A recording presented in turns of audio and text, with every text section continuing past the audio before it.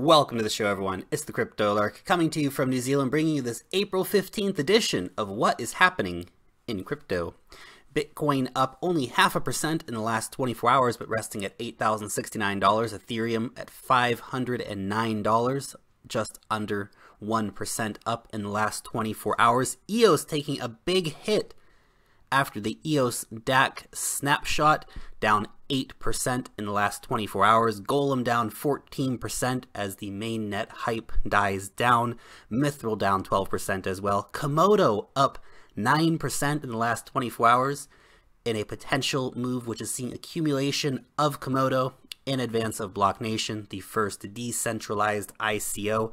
IOTA up 11.3% and SIA up 12.25%.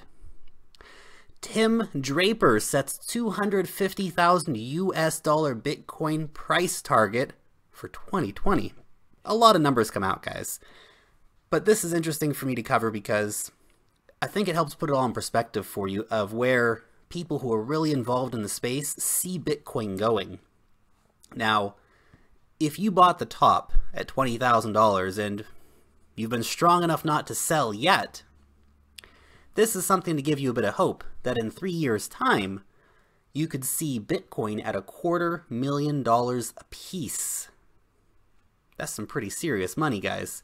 And of course, also puts it in perspective that if you're buying Bitcoin at around 8 grand today, imagine where you might be in a couple of years. On to Japan. Yahoo Japan invests 40% stake in the crypto exchange. This, of course, is a real continuation that we see of more traditional businesses acquiring crypto assets. We saw, of course, Circle got Poloniex, MoneyX has bought Coincheck, and now Yahoo has invested a 40% stake into a cryptocurrency exchange in Japan. German stock company will be coming out with a new app called Bison. Now, Bison is going to be available in German during the autumn, and there'll be an English version coming out soon after that. But this will be a cryptocurrency app.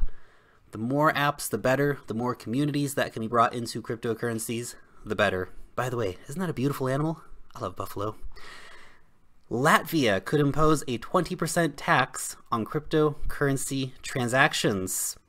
Now, Latvia has kind of been the outlier of the Baltic states as far as really going big into crypto. Lithuania and Estonia are super into it. So many projects are coming out of Lithuania at the moment. So many projects come out of Estonia. They've been very proactive and forward-thinking. It's really unfortunate to see Latvia looking to impose a 20% tax. They're not in the news very often about cryptocurrencies, and the one time they are in the news, it's about potentially taxing cryptocurrencies, of course, which is only going to drive more and more business to their neighbors, Lithuania and Estonia. Over in Kenya, the central bank warns against cryptocurrency. Every couple of months, the Central Bank of Kenya comes out to remind people cryptocurrencies are bad, bad. This is just a continuation in that line, but I don't think that many people in Africa are paying attention to that, as Africa is proving to be a place where cryptocurrencies are very, very popular, like so much of the rest of the world, of course. Bermuda outlines cryptocurrency regulations to attract entrepreneurs. We've seen this quite a bit with different small island nations looking to bring in those big bucks. Of course, Malta has done this very successfully recently, and we've also seen a lot of other small island nations in the Caribbean, for example, Puerto Rico, a territory of the United States, but nevertheless, they are trying to attract those entrepreneurs, and a lot of other places as well. Bermuda wants to hop on the blockchain train. Better late than never, Bermuda.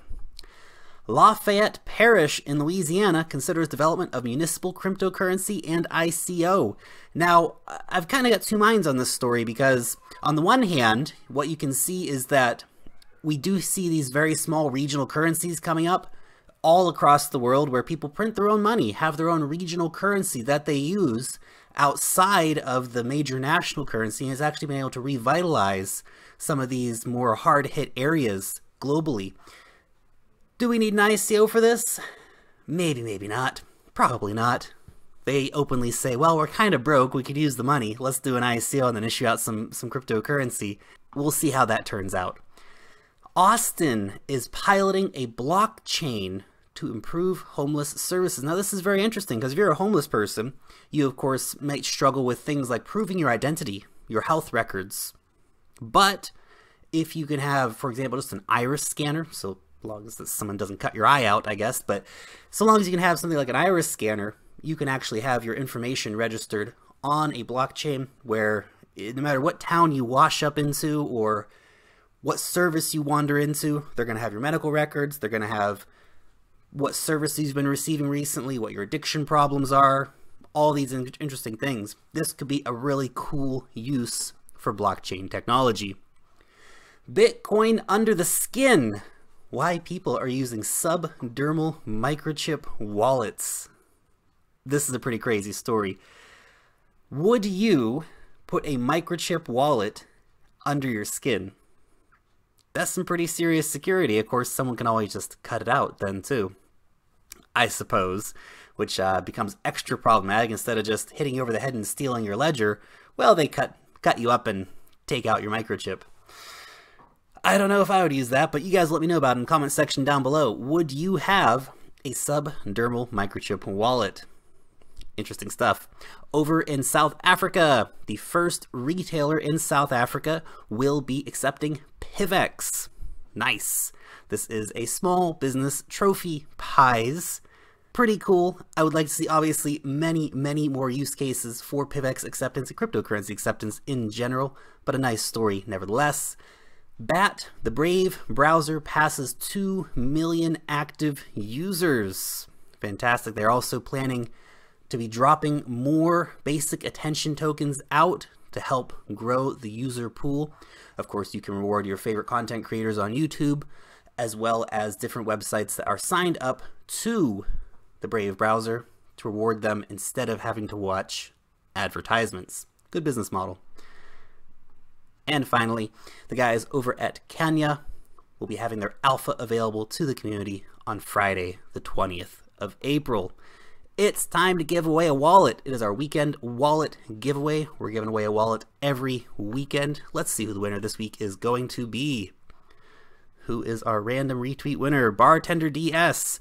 We'll be running a Ledger Nano S. If you want to be in, we're going to be doing another one next Sunday. All you have to do, come over here to Twitter, hit that retweet button, and you're in to win. Long live the blockchain, and peace out till next time.